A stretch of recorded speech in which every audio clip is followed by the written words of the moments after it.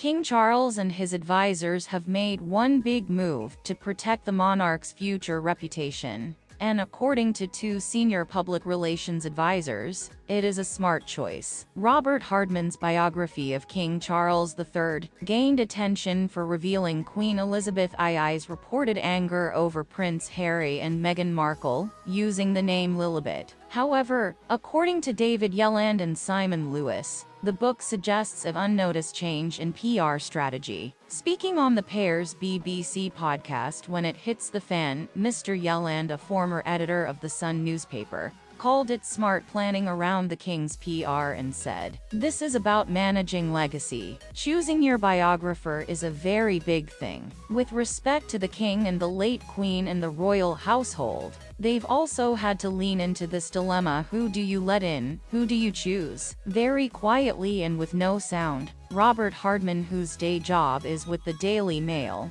has been allowed access to papers and to members of the royal family. Lewis highlighted the book's remarkable revelations about the late Queen's final days and Charles's early reign. It actually includes the note that the late Queen's private secretary Edward Young wrote about her final hours. He said, "I think it's actually very moving, that passage in particular, but from my experience, it's pretty unusual because there is something called the 20-year rule, and most of the stuff that goes on in and around the institutions of the UK is covered by that." However, Mr. Lewis said, "I can completely understand why the King's men have done it. They've given Robert Hardman unprecedented access, but they know him very well. He's got a track record. I think it's a practical change of strategy. They haven't given away any official secrets. But here's the interesting thing: it's led us all in a bit closer to what frankly was a series of truly historic events." Mr. Yelland described it as the correct PR strategy, adding, "It has not really been dwelt on probably by anyone else. It's a big move, it's important." Thanks for watching.